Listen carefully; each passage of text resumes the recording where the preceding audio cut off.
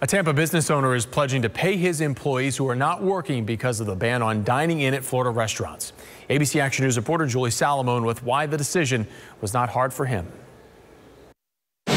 Peter Taylor uses fresh ingredients. He doesn't take help from a microwave and admits he hates putting pizza in a box. The second that a pizza comes out of the oven, it's dying.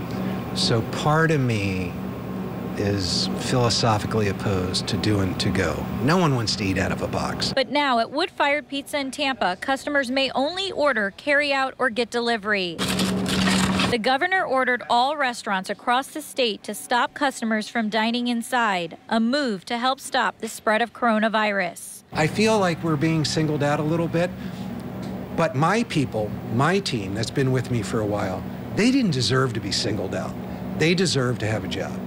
And that's the message. Taylor says he took out a line of credit and will continue to pay his 12 employees, even if they are not working. It's the right thing to do. I mean, listen, anybody can be generous when everything's going great.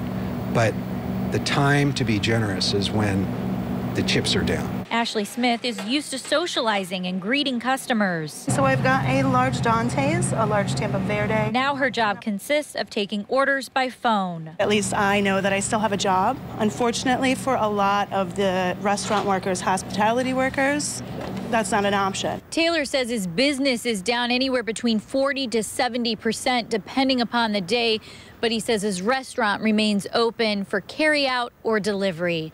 Reporting in Tampa, Julie Salmon, ABC Action News.